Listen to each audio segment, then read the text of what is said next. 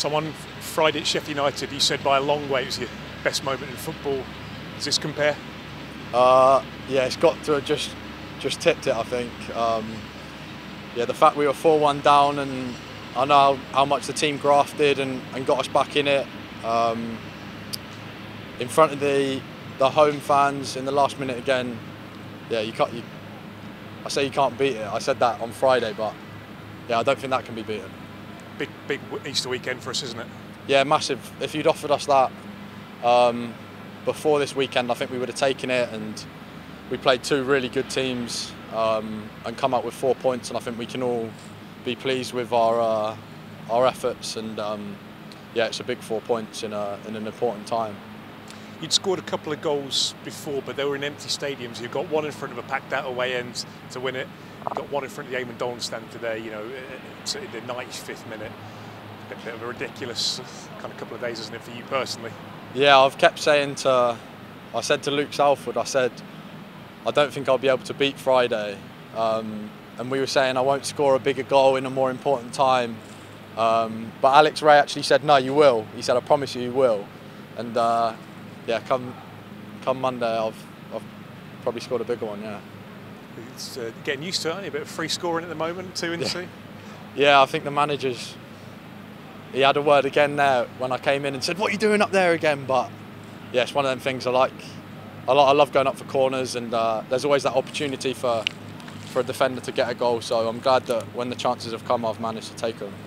You're the man in demand, of course, but you heard you talking to the guys on the radio. You know, you're passing all the praise to your teammates. What a massive shift it was from so many of the players to everyone, really. 100%, and I know how it works. I scored the goal, so people will say well done and that on a personal level. But at the same time, the lads have all put in such a graft and worked so hard to get us back in that game.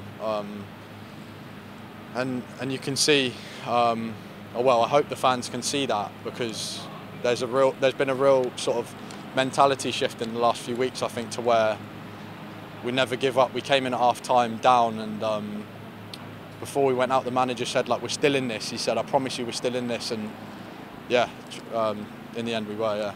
And it's, again, you've got to be quite a special team, really, to kind of believe at 4-1 down, you know, it could have easily been just them coasting through to the final whistle, hanging on to the points, but made it happen, didn't we?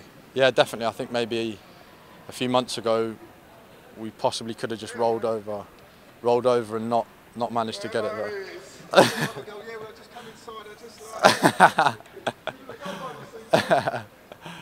Yeah, the gaffer just gave me a bit of jip there, but.